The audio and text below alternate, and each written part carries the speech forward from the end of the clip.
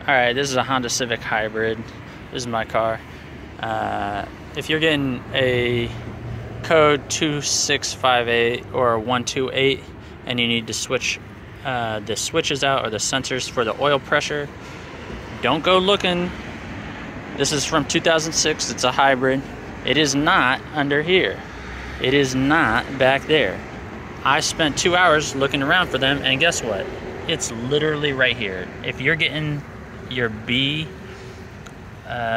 rocker arm sensor, it's not working. It's this right here. This is the A. These two are the same. This is this solenoid. If you have to replace this, that's a whole other deal. But if you just need to replace the sensor or switch, it's right there. Don't look anywhere else.